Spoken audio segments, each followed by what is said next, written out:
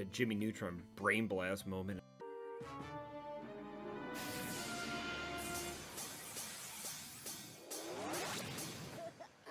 Funny monkey. And I was like, wait a minute, I have an old account on YouTube from 2007 that I forgot about called Dumbledore Freak, and there's 2 videos on there. This one and one of my stats using like Gold Recorder 2, so it's really, really poor. But this is the Duel Arena in January of 2008. So pretty much right around when the save for Old School was made, which was like around October.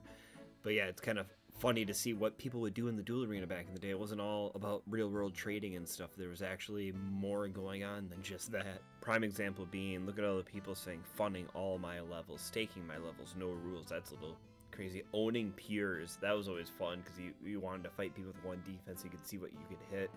I know it's nostalgia talking a lot when I say I miss these days, but it was a lot more fun back in the day when people weren't always worried about the top efficient thing to do. You could just go to the Duel Arena at 7 o'clock at night and just say funding all, no armor, and hop into a fight with somebody with your D-Long or your DDS or whatever you could have, or your D2 hand. I remember going there with my D2 hander and fighting people, and that was always just a weird, great time. This era of the Duel Arena really does remind me of the time that my friends and I all went in on full black G, and we all split up the pieces. I think I had the helmet, if I remembered right, and I went to the Duel Arena because I would always go there just to fight people and have fun. And some low level was like, hey, fighting all levels, like, and he came up to me, he's like, I'll stake you for, I don't know how much it was for my helmet against something of his, but it was like my 150k helmet to his, like 1 mil. And so I remember double checking the rules and stuff, and he must have last second switched something, and I could not attack back, and I was just panicking. I'm like, oh no, what am I going to do? My friends are going to hate me. I didn't know what to do.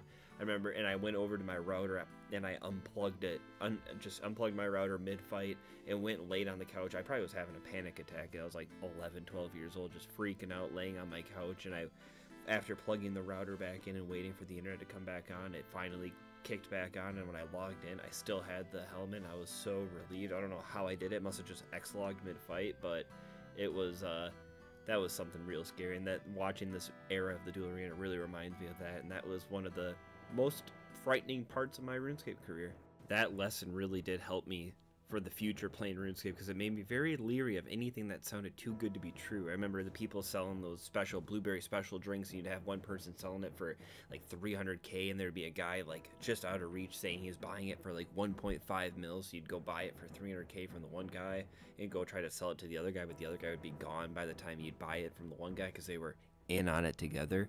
And that kind of stuff reminds me of this era too. But yeah, anyways, my friend Ryan is the one that was playing back then with that old D scimitar mouse cursor, which was the you had to have that back when you were playing RuneScape. I think it actually gave you an extra +1 hit. I'm just kidding, but it felt like it did. But yeah, he's sitting there funding all, no armor, free fight all. There's people saying, there's people running around with like berserker helms, full rune with battle axes, people just main arming G mauls. If you made it this far, give the video a like and leave any suggestions below of stuff you'd want me to cover. I love going over this old stuff. I've been playing the game for over 20 years, so it's fun to relive some of these memories and tell some old stories. So I'll see you next time.